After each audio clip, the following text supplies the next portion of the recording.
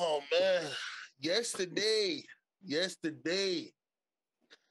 Listen, to all Cardinals fans, I feel sorry for you guys because I don't know why, but it is what it is. Y'all took an L, pretty huge L too. You guys feel like talking about it? Like, what was your? Did you guys get a chance to watch the game? What are your The Cardinals not ready, man. They're another team. They not ready. Like they got a decent team. They all right in the regular season, but now it's teams it's crunch time now. The season is going. It's players getting hurt. It's the end of the year. People making a playoff push, and the Cardinals kind of looking like just another good team. Like I never looked at them as like a Super Bowl contender. Same as the Patriots. It's two teams that they not ready. Like they good teams, but they just not there yet, man. So this is 2 in a row for the Cardinals. So they lost to the Rams, right? And then they lose to the Lions now. Listen, I don't know. I think losing to the Rams is no tough task. But losing to the Lions, that's horrible. I mean, from the way you've been playing all year, I think that should have been a win. I don't think you should have any excuses about it.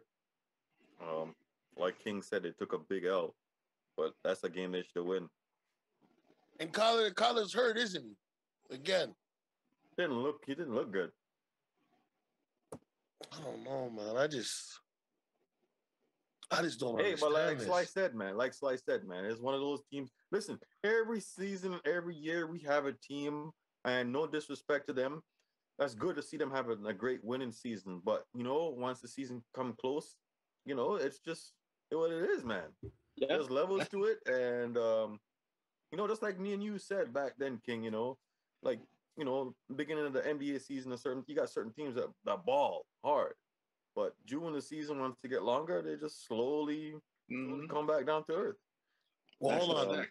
Jared Goff, 21-26 for 216 yards, 3 touchdowns. That's Jared Goff. That's what he'll usually give you. There might be an interception, like it might be 2 touchdowns and 1 interception, but that's usually what he'll give you a game.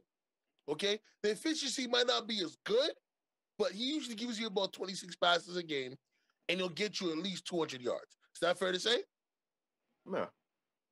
Kyler Murray, 23-41, 257 yards, 1 touchdown, 1 interception. Colt McCoy came in 6 for 9, 56, right? Here's the problem, though. They're rushing. The highest yards that one of the players got was 53. This is the Cardinals, okay?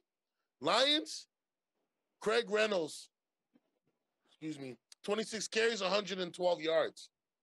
So not only were they getting diced up in the passing game, the running game was supplementing that, which leads me to believe, because I didn't get to watch the full game, that it was a lot of play action that was getting Jared Goff these yards.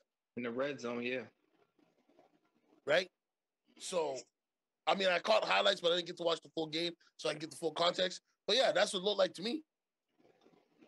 Ridiculous. Yeah. I don't know. Like I said, that's the game they should have. But, I also understand it. And like Sly said, listen, man, what happens, man? They're coming back down to earth. Yep. I remember Buffalo was that team, though. That's why I can say I remember Buffalo probably maybe I would probably say probably year before last, when the Bills first started to pick up some steam. It's like everybody was so hyped, but it's like, bro, this is a young team. They not ready yet. That's how the Cardinals are. They just not ready yet. But I'm rooting for them because Kyler is a dog.